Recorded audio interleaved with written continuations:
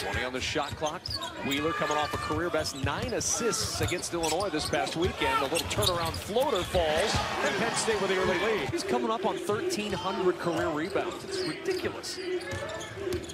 Reeves turning the corner, kept his balance in the lob to Mike Watkins. That's the screen to open it up for Amir Coffey, and the rebound to Josh Reeves.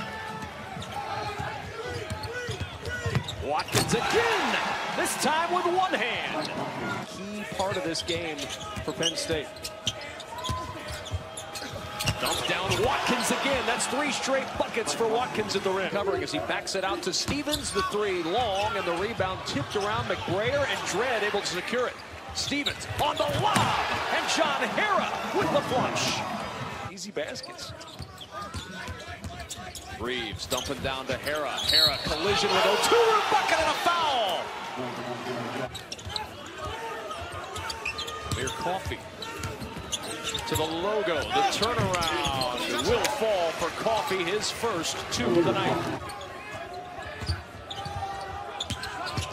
Trent Buttrick. Oh, rejected with authority. Amir Coffey. Murphy against Hara inside. Murphy might fights his way right through there with that might. Rebound loose. Diving for it inside. The scoop no. Murphy the board. 2-on-1. McBrayer takes it into Reeves.